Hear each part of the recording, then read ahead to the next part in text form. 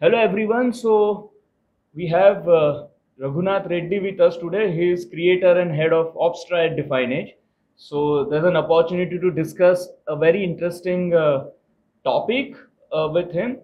So normally Raghunath, when people trade options, uh, I guess through OPSTRA, when they trade, there are usually two types of possibilities. I mean, one who will not look at chart and will not have any view on the direction, and he'll simply trade strategies and adjust, the based on the market situation.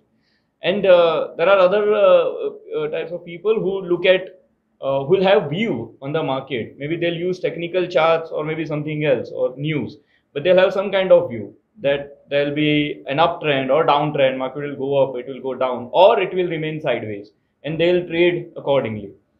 So we'll discuss about the first type some other time, but about the second type, there's a possibility to look at a chart pattern or charts and form a view and trade options accordingly, right? Yes. So particularly when we look at point and figure chart, there are some objective setups. No, there are many objective patterns which will, I mean, see, in the patterns also there are some kind of subjective patterns. You have to analyze charts and then form a view. And then there are some objective patterns which will, I mean, there is some probability that some kind of, market will do this. I mean, that kind of thing you can derive. So in point and figure, there are some objective patterns. So I just quickly wanted to discuss two objective patterns in this video, and we'll discuss how we can trade options using them. So the first is triangle. I mean, triangle is a pattern of convergence in technical analysis. In point and figure charts, you can simply define it as a series of columns, and the first column is within the range of its previous column. So if you look at this image, in the first image there are 4 columns. The second column is within the range of its previous column, and the third column is within the range of its previous column, and so on. So when a column is within the range of its previous column, we call it inside column, and this is series of 3 inside columns, and it is a triangle pattern. So we call it 4-column triangle pattern. Same way it can be a 3-column triangle pattern or multi-column triangle pattern, more than 4 columns. It can be 5 columns, 6 columns, and so on. So just a question, Prashant. Yeah. So in this case, what is the probability of occurring these patterns in charts? Yeah, so the 4-column triangle is kind of rare. I'll also show the data, but 3-column triangles are kind of more frequent. Okay. But 4-column triangle and multi-column triangles are very rare. Yes. So 4-column triangle is something. See, even 3-column triangle has also good kind of decent hit ratio. Okay. When you are trading 1 or 2 instruments, it can be a very good pattern. But if you are trading multiple instruments, for example, I'm looking it in the universe of 40-50 stocks or more than that, then the occurrences can be more. Yeah.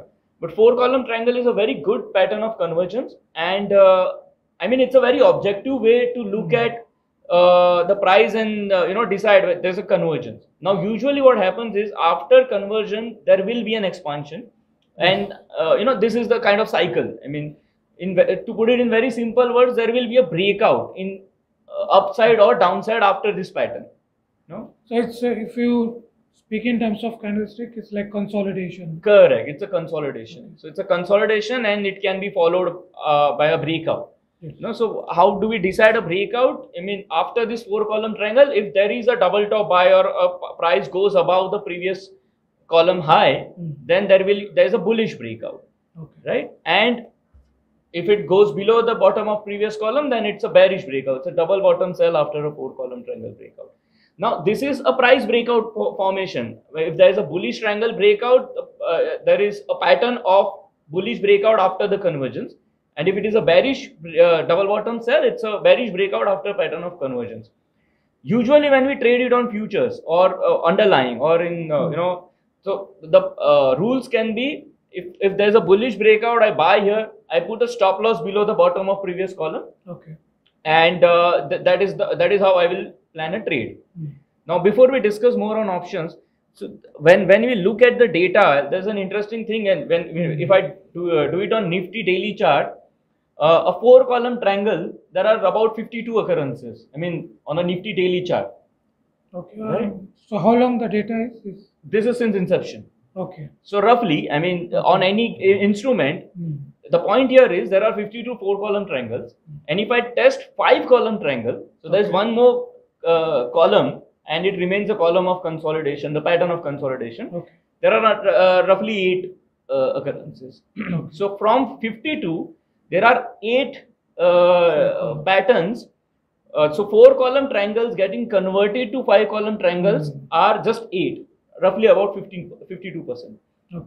So in other words, 85% of time there will be a breakout. I mean, it will not remain a consolidation column. So just to go to the previous image, see here, chances of coming another column which makes it a 5-column triangle is 15%. And 85% of times there will be a breakout. I may not know the direction of the breakout, but I know that there is a possibility of breakout. Of course, if it is a column of O, then naturally there will be a column of X, so more chances of bullish breakout after the first image. So I know there's a probability that there will be a bullish breakout after this pattern. So if I can plan some kind of strategy here, right? So this is first pattern that I wanted to discuss, and then there is another pattern. I call it super pattern. This is what I designed while writing a book, and because I was looking at a lot of charts and I wanted a pattern which is a combination of multiple factors. So here what happens is there are 4 kind of rules. One is there's a double top buy followed by a strong column at 2. I mean, there are rules that at least there should be 10 boxes after a breakout. So there's a strong momentum, right? Then in the third, there should be a shallow retracement, not more than 4 box retracement after the strong anchor column, and followed by a double top buy at 0.4. So this is the pattern which shows a breakout. There's a strong momentum, very shallow retracement, and because there's a shallow retracement, it's a strong, the momentum is in favor. I mean, it's a strong bullish momentum. Price zyada niche nahi hai, and now it is going up. And there's a double top buy again. So it's a follow through breakout. So usually in this pattern, the momentum is in your favor. There's a breakout. There is a follow through breakout as well. Now, typically how we trade it in underlying, buy here at the 0.4 and put a stop loss below 0.3, somewhere below 0.3. I mean, there's a double bottom sell, or you can put a stop loss at moving average and you remain in the trade as long as the pattern is valid, or you can trail it using some kind of double bottom sell or something like that. So, and opposite of this is very super pattern. So this is a strong momentum pattern. So we have discussed. Yeah, sorry. Go ahead. So what is the frequency of this super pattern? Yeah, this is again a very kind of rare pattern, but it's a very decent pattern. If you'll ask me to rate it somewhere, I mean, it is a very strong bullish pattern. Just to quickly give you the data, I mean, roughly it's about 57% hit ratio, but risk reward is really high when I trade it using a double bottom sell as a stop loss. So that's a very interesting pattern for me, because it has got a very minimum stop loss. In triangle also, in super pattern also, the stop loss is usually very affordable, small. But the momentum is in favor in this pattern. In the case of triangle, it's a convergence pattern. So the nature and type of both are different, but they are very effective pattern. Now this is how we trade it in underlying. Yes. Yeah. How do we trade these patterns? I mean, just to now give you, I've explained the patterns. How will you like to trade it in options, using option strategies in OPSTRA, or any other ideas that you might have on this? So basically, both of them are looking like momentum strategies. One is breakout, and this one is more momentum, the super pattern. Has a very strong momentum. So usually, I mean, we can do at least 3 kinds of strategies. The very basic one is a long call option or long put option. Where you think that there is a very strong momentum, then we could go for long call option and long put option. The reason behind is that in long call option and put option, there are 3 factors working against those options. One is time, volatility, and then the direction. So the direction has to move in your favor very fast. Otherwise, you will start losing premium from the long option. Right. So you will be in loss in that case. Right. So when we see this super pattern, it looks like a very strong momentum. Then one could go with a long call option or put option. While in the case of triangle breakout, because it's a consolidation, we are not sure whether it's a strong momentum or it will take some time to have some kind of momentum. Yes. So in that case, we have to give more time for the trade to develop. So because we don't know how long it will take to develop. So in that case, long call option and put option may not be ideal. Okay. Because we don't know how long it will take. So in the case of long call and put option, we need to have strong movement. So in the case of triangle breakout, we don't know about that. So we know that it will have a direction, either an upward or downward, but we don't know how long. So in that case, the best strategy is to go with is vertical spreads. Okay. So in the vertical spreads, we can do debit spreads and then we can do credit spreads. And both of them have different characteristics. In the debit spreads, we are buying at the money call option, and then we are selling out of the money call option. So there is a strong sense of direction in the strategy. Okay. And here also there is a possibility of losing premium if nothing happens in the strategy, like in the direction terms. Correct. And then we have another vertical strategy, vertical spread strategy. It's called credit spread. In the credit spread, we sell at the money option, and then we buy out of the money option. Right. So the advantage is that we get more time to stay in these strategies, both of these strategies, so that we give more time for the trade to develop, and we are still can be right on the direction. So if there is strong momentum, go with long put call options. Okay. And if your momentum, you're not sure about the momentum, then go with vertical debit spread and credit spread strategy. So I can show you some examples like what are the credit and debit strategies. And before that, I want to show like if you want to let's say buy a at the money call option. Okay.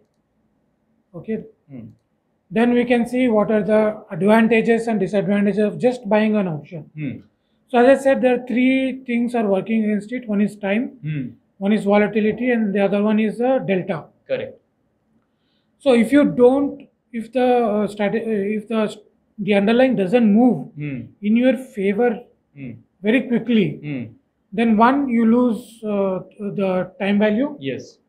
And then if there is a drop in implied volatility, then you lose on Vega. Correct. And then the direction, if the direction is not in your favor, then there also you lose here. Like if the direction goes in the opposite direction, then also you lose. So three factors are playing role in this. So whatever has to happen, it has to happen in a very short time after you enter the trade. So there, a strong momentum, like in the case of super pattern, is much more suited to do this kind of strategy. Okay. Now coming back to a debit spread, we buy a long call option here. Okay. And then we sell out of the money call option. Let's say 18,000. Okay. So we sell one lot each. So we have this kind of debit spread strategy. Yes. Now here also it has some disadvantages like that of long call and long put options. But in this case the loss that you have to bear is limited because you have also sold an option to offset any loss from the bought option. And another thing is that you still have the direction and you take out the volatility factor out of this strategy. So only time and the delta is working against you, but not much, like in the case of long call or put option. So, and if let's say after your triangle breakout, and if it goes in your direction, then this is a very good strategy. Yeah. Because you have more time to develop that strategy. Right. So there is high probability that you will be profitable in this case. Yes. And same way you can do a credit spread as well. Yes. So in the credit spread we sell at the money option. So if you want to be bullish, you have to do with the put options in this case. Yes. And then we buy one out of the money option. Yes.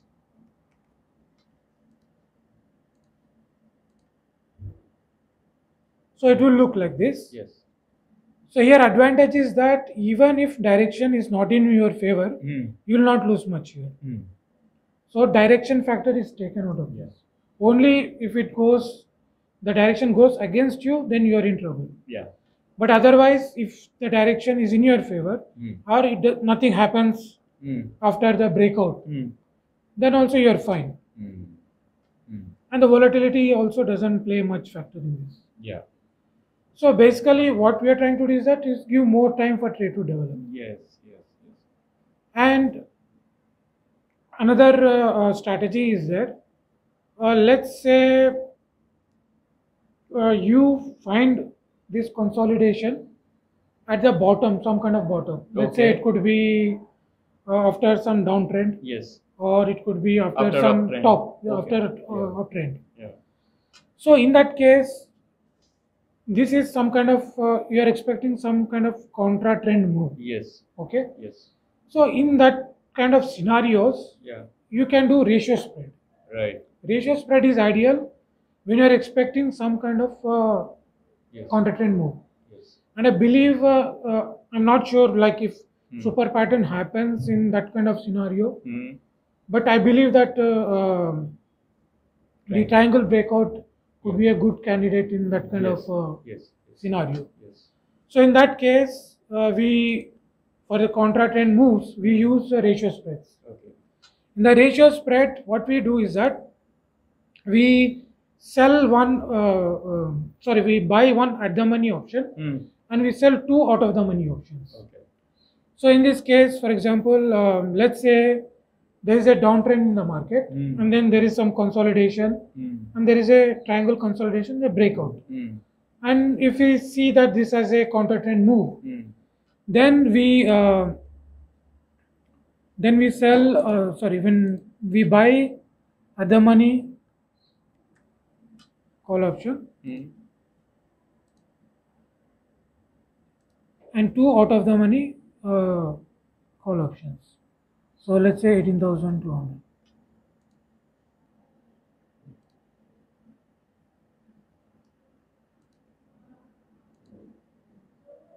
Yeah. So we are selling two out of the money options and we are buying one at the money option. So we can play around to get the structure that we want. So usually you should not see any downside loss. So the combined premium of the options that you are selling should be greater than this option. So maybe you can go even further down.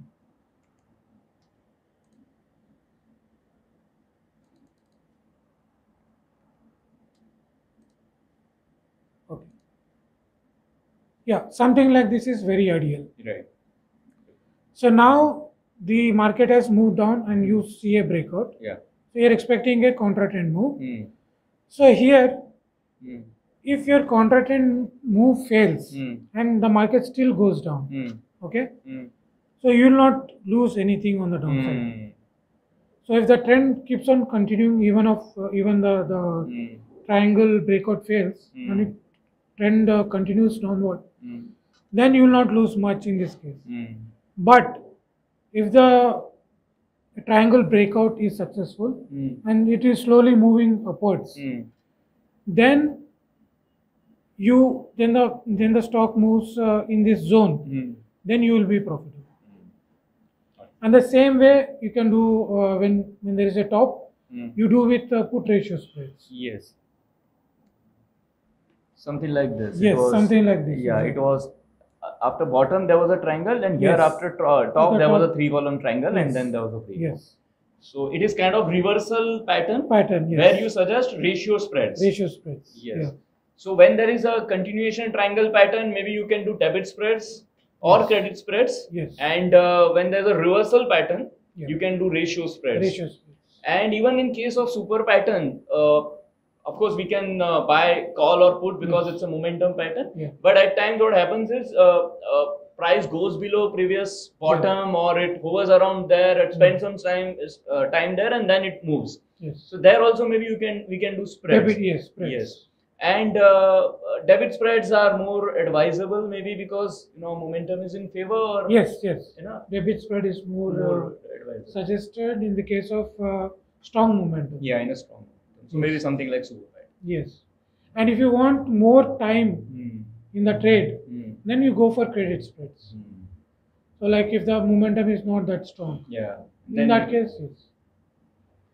Yes, so this was kind of, we can identify patterns and then decide on option strategies accordingly. We have discussed this, but based on our experience, when you look at the options trader, there are a lot of options traders. They use OPSTRA also. They use various methods to define their trades. What do you think a single factor that an option trader should keep in mind? While trading strategies and doing all this to make sure, they can execute the thing successfully. What do you think? The very common mistakes that people do. Let's take the example of traders who use charts and trade options. Right. So in that case, you need to be careful at what premiums you are buying options, or you are doing the spreads. Okay. For example, when your option premiums are very high, then it may not be advisable to buy just options, even if the momentum is in your favor. Okay. Because you don't know if there is a drop in IV associated with increase in price. Right. So there, even when your direction is in your favor, you could still lose. Right. So when IVs are high, and even if direction is in a favor, you can lose. You might lose. Okay. So in that case, you have to be mindful that you should go for spreads in that case. So when you are using spreads, it kind of nullifies any IV related issues there.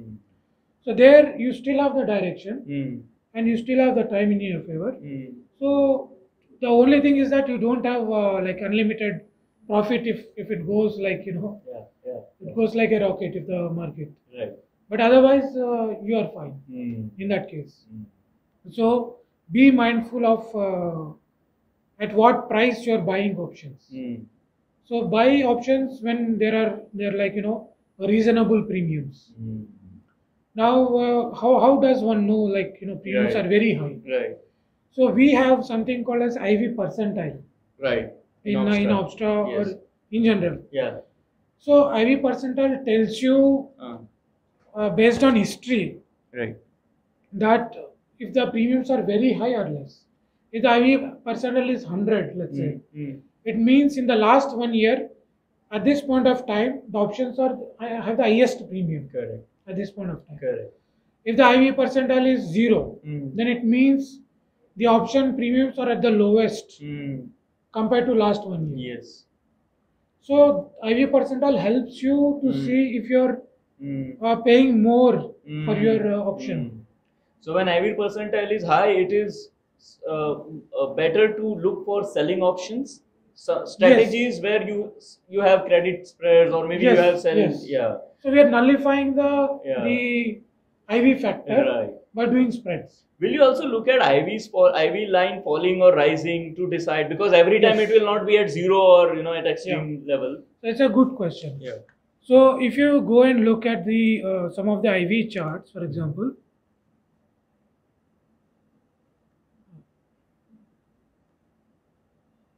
So I'll remove some of these.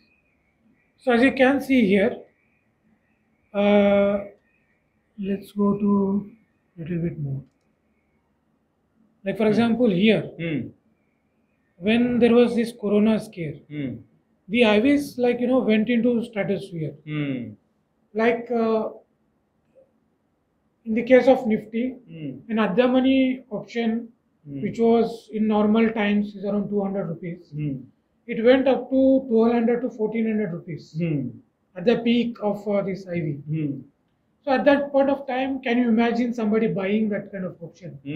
So I mean, you have to pay so much money. Yeah. So it's not ideal in that case. That will also happen during general events like elections. Yes, or elections, RBI events. Yes. Or in the case of stocks, let's say around results time. Or if there is some kind of FDA action on farmers, for example. And if there is likelihood of some announcement of buyback or dividend announcement. So those all factors can cause the IV to spike and increase the premiums of the option. So knowing that at what level you are in terms of IV helps you whether you should buy options or not, whether you should instead move to doing spreads.